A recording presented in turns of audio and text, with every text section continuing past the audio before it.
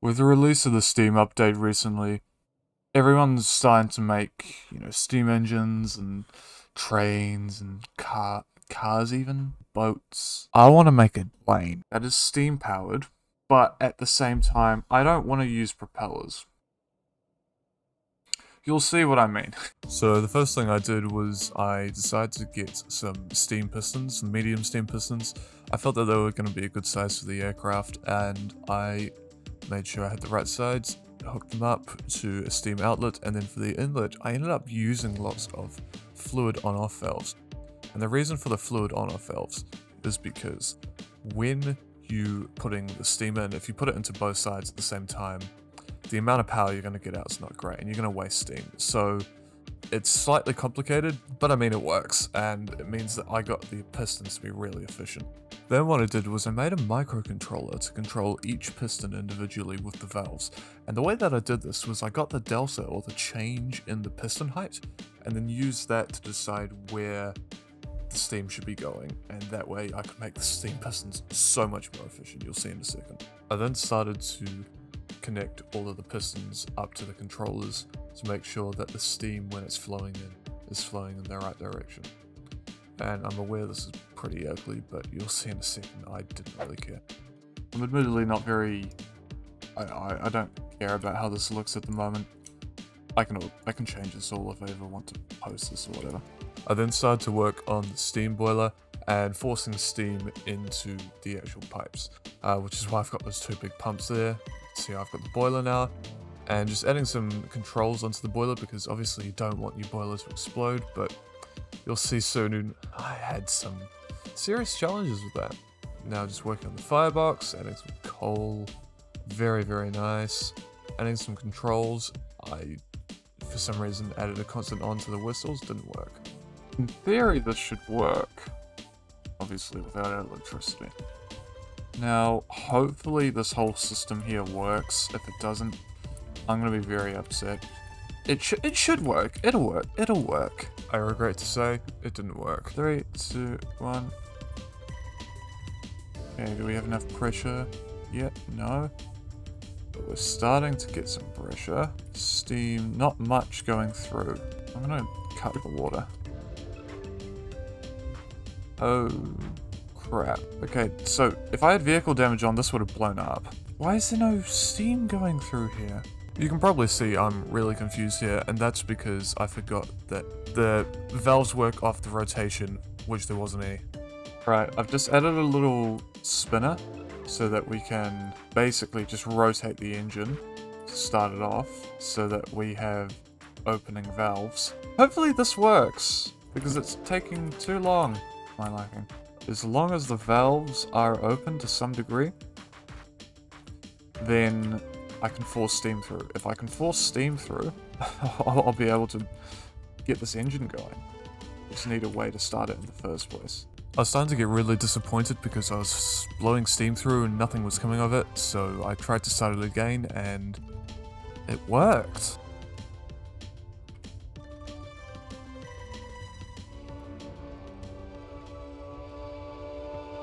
Oh, yes. It's working. It's stable at 0. Wow. We're stable at 0.9 RPS. Would you shut up? 0.9 RPS, 1600 torque.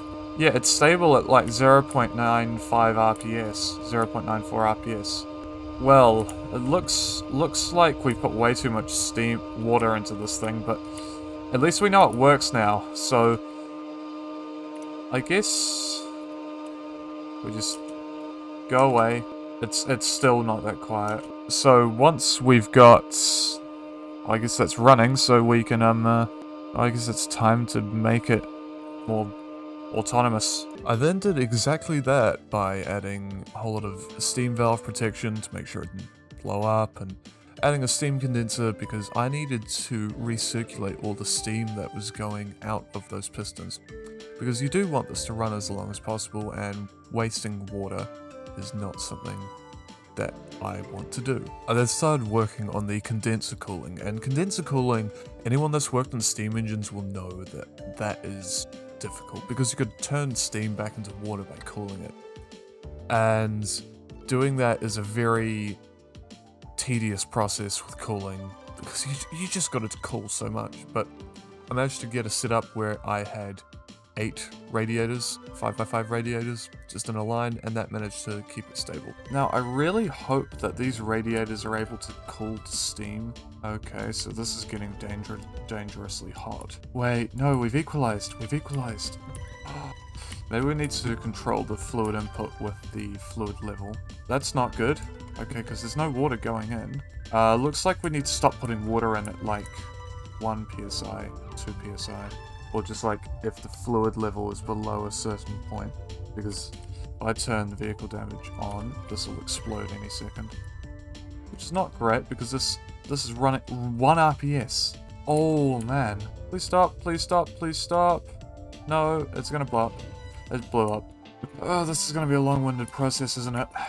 I then proceeded to spend about half an hour working on getting this engine running in a condition that it could work without blowing itself up.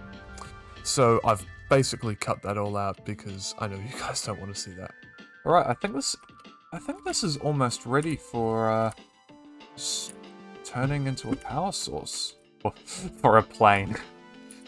This thing probably weighs 5 tons. About this engine. And there we go, we have rotation. Fluid level is keeping pretty consistent. Our pressure is keeping pretty consistent as well. We might want to lower the fluid injection threshold because the seam is getting up and we can't keep up with it. Okay, so we need to inject more. What is... No! I then decided to do the only sensible thing. Turn it into a plane. I think that's a good set of rear landing gear, isn't it? Beautiful. We said it was like 0.9 RPS, then this will be 2.7. This will be 8.1. This will be 24.3. This will be 72.9. Right, now, I said earlier that I'm not going to be using propellers. And some people might disagree with me when I say this, but jet intakes, or not propellers, they are fans. We got a turbine, just a turbine medium, and plug it into the power, you'll see that we can actually drive these, and often people will use these to spin a jet. What many people don't know is that the large jet intake, if I can find it, here it is, the large jet intake produces thrust, put a compressor on the end of a turbine, and then another turbine, and then out of that, I'm just going to get a clutch. I can then get some ducted fans, and basically, free power. Tell me I'm not a genius. I feel like it's going to work at the moment. I don't know if it'll work soon. But only one way to find out, am I right? This is the most awful looking thing I've ever seen in my life. But if it works, it works. Oh gosh, I'm nervous for this. I'm actually nervous. Pressure's building up. Oh my gosh. Oh! No! Well, I mean, it works. Yes! Woo! Let's go! Let's go! Oh man! This thing has enough thrust to fly. I hope you guys know I'm going to make the most massive fast plane with this thing.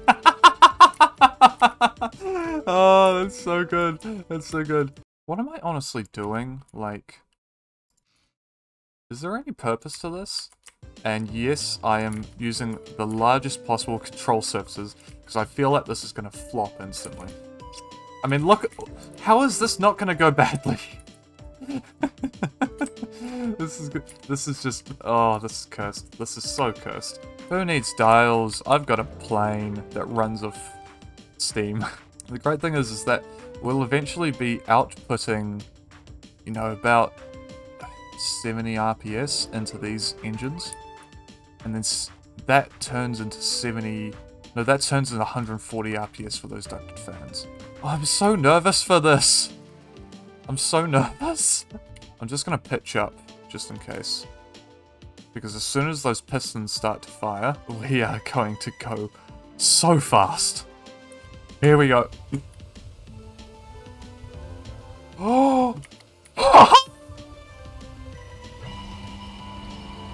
Oh my gosh!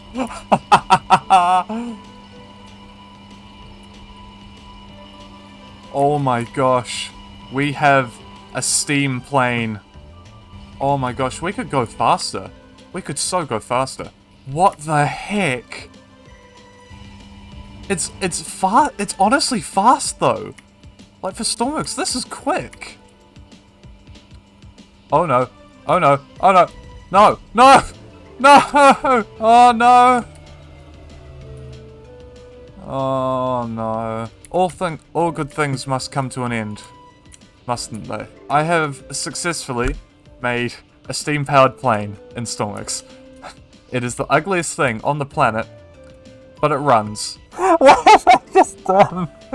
If you guys want me to turn this into a nuclear plane, let me know in the comments. I will make a video on that if I need to. Otherwise, thank you very much for watching, everyone, and I will see you in the next, hopefully very stupid and equally stupid video. Goodbye.